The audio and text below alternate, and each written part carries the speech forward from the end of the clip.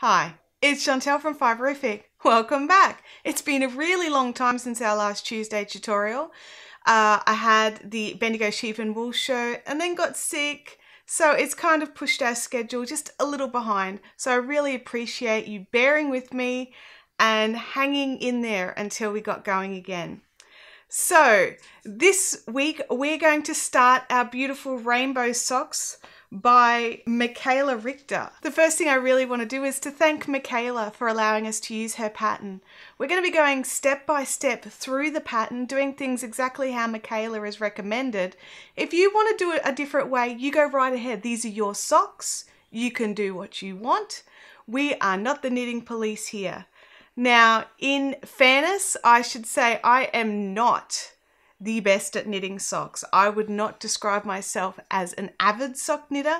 I enjoy knitting socks, but I really end up with a lot of single socks. I get a lot of single sock syndrome. And so for those of you that don't know, it's where you finish one sock and then never cast on the next one. So I have lots of odd socks floating around the house. But in saying that, this time round, I am so thrilled. This color changing made it so addictive to just finish one more color. Just one more color. I'll just do the gray, and then I'll do one more color, and then one more color.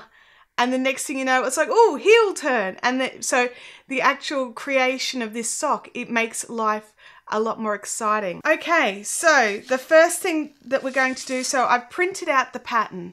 I know in this day and age, lots of people like to have, you know, it on their tablets or on their computers or whatever. I like that as well, but I really like a piece of paper. I like to scratch all over it. I like to grab a pencil and just write all over it and really make it clear exactly where I'm up to. And I know you can do that with your tablets, and if you've got Knit Companion and things like that, it's really helpful. But I just personally like the piece of paper. I fold it up, I shove it in my bag, ends up with creases, it's a mess, but I prefer to have a piece of paper. What do we need to make these gorgeous socks? Okay, so I put together a sock kit for those of you that wanted it. It came in this little box. Inside of it, it looks like this. So you have your 50 grams of main color, and then you have 14 rainbow colors. Now, also in the kit, I added these little packets of stitch markers. There is round circular markers with 1, 2, 3, and 4, and a couple of blinglets. And I found that they were all I needed to make this particular pattern. So hopefully you won't need anything else. It depends on how you're going to do it. Now, the pattern itself is written to use double pointed needles. And I am seriously not friends with double pointed needles. They don't like me. I lose them.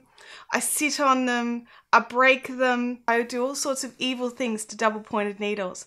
So I'm going to be using the ChowGoo 9-inch circulars. You can't see it there, but you can see it there, sort of. Hello, reflective bits.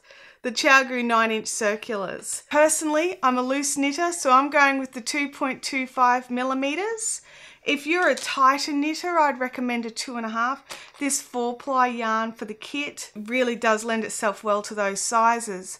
Now, if you're using your own yarn or a different yarn or a hand spun yarn, make sure you're using a needle size suited to the yarn. You can always adjust your stitches, but if it's too hard, it won't stretch. So you want to make sure you're getting a nice elastic fabric, because otherwise you will not be able to get them on your feet.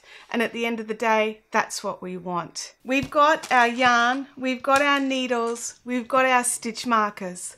Let's get knitting. Okay, so we've got our pattern.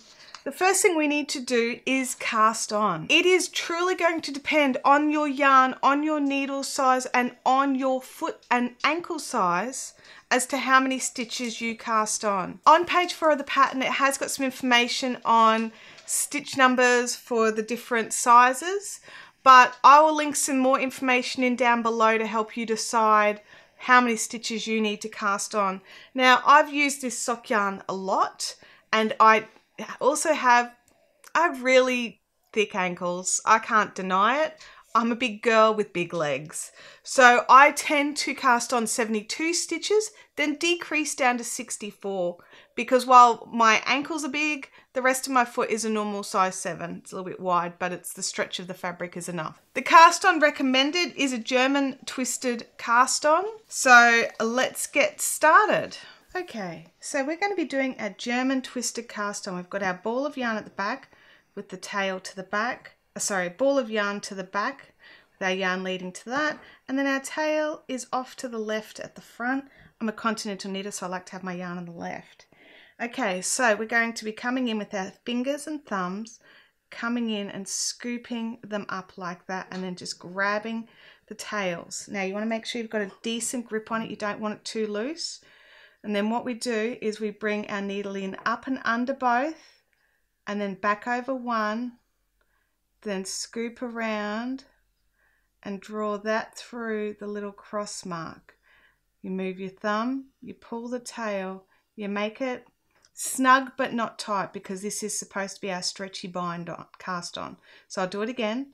So you come up under both, over one, bring it around, scoop that one up and grab it, pull your thumb out, pull on the tail. Okay, now for me, I'm going to need 72 of these stitches. So I'm obviously not going to record me doing all of them. Up and over one. I do find moving my hand helps. So under both, over one, bring it around, scoop it up, drop the thumb, pull it. And just keep going until you've got your desired number of stitches. For me, that'll be 72. We'll catch up together once we've gotten to our right number of stitches. One thing I cannot specify is the length of the piece of yarn you're going to need to cast on with. The reason for this is everyone's going to be using different yarns, different needle sizes with different tensions and different gauges. Now personally, I would rather end up with a 1 meter long tail than have to keep redoing it over and over and over again. So I tend to leave myself, for my 72 stitches on a 2.25mm needle, I tend to leave about 1 meter of yarn as my tail for this cast on. I know it seems like a lot, but as I said, I'd rather have a lot left over than have to keep redoing it. Let's get on with the cast on. Okay, so we've got our 72 stitches. Now we need to join these together, but we need to be very, very careful that we do not twist these. So make sure that all your little bottoms are facing into the middle. If you've got anything twisted around, make sure that it is all the right way. Now make sure your tails are on the right hand side as well. And just make sure you know which is the actual tail and don't knit with it, because you know there's a good chance I'm going to. Okay, so if you've got the kit, you will have these stitch markers, okay, which are the 1, 2, 3, 4s. Now, as I said before, the pattern's been written for double pointed needles. So at some stage throughout the next 20 rounds of the rib pattern, you need to add these stitch markers in. Okay, so put number 1 here right at the start, so that you've got your marker for your beginning of the round. So use your number 1 for that, because that is the beginning of your round, just right there. Now the other thing to remember is these 9-inch circulars are just a little tricky when you're first casting on. So I'm going to actually leave that off and just use the tail stitch marker for a little while, because I do have a massive tail. It's about 30 centimeters. I'll trim that down a bit later. In the meantime, it's fine. It's not going to do any harm. So you just need to stretch your stitches around a little bit so that you've got some right up to the point. And again, making sure you haven't twisted any, okay? So as I said before, these first couple of rounds of your knit 2, purl 2 for your sock cuff is going to be a little fiddly on these 9-inch circulars, but if you persevere, it'll get a lot easier really fast, okay? So knit 2, purl 2, making sure you're knitting with the tail. That's more for me than you, obviously, because I'm stupid and I continuously do it. Okay, so knit 2, I have made my cast on just, it's probably a smidge too tight, and I'm bumping the camera, so sorry about that. Knit one, then we've got to knit a second one, then purl two, and we knit two, purl two all the way around. So what I do tend to do is I'll do the 4 stitches of the repeat, knit 2, purl 2, and then I'll do a big shuffle of the stitches around just for these first couple of rows. So what I've done, knit 1, then knit 2, purl 1, purl 2, then a big shuffle of the stitches, shuffle, shuffle, shuffle all the way around. And I'll keep doing that all the way to the end. Okay, so I've gotten to the end of the first round here. I'll just move this tail out of the way.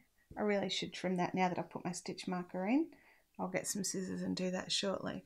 Now, I'm not sure if you notice here, I popped the stitch marker and then did an extra couple of stitches. Look, I am queen of losing my stitch markers, so I do tend to work to an extra stitch or 2 on either side of the stitch markers and consider that the end of my sort of knitting so that I can put it down.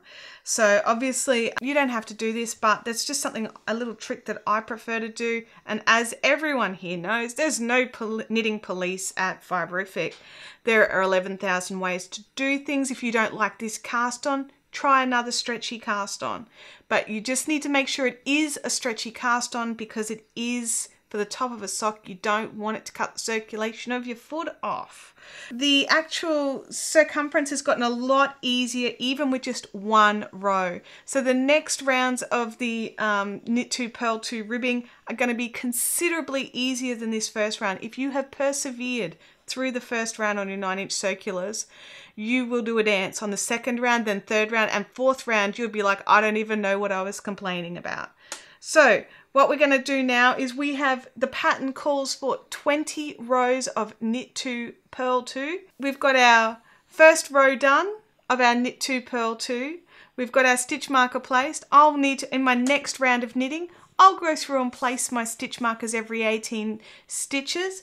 The pattern will tell you how many, so but basically divide by 4, and make sure you pop your stitch markers in their number order. It will help you further down the track. We are going to be referring to the numbers. As this pattern was initially written for double pointed needles, she does describe needle 1, needle 2, needle 3 and needle 4. So I want to try and make this as easy as possible for us, those of us that have these stitch markers. If you don't have 1, 2 and 3, 4, make sure that you've got stitch markers that in your brain you can differentiate between and remember which one is the start of the round at least. So if you've got lots of similar stitch markers, try something a bit different for your first marker and then you can count them off and it'll make life a bit easier. So I will see you next week for our jogless striping and our wonderful joins that we have for all our colours. Happy knitting! It's time for you to fill your universe with fibre fun. Off you go. I'll see you next week for the next section of the sock. Bye!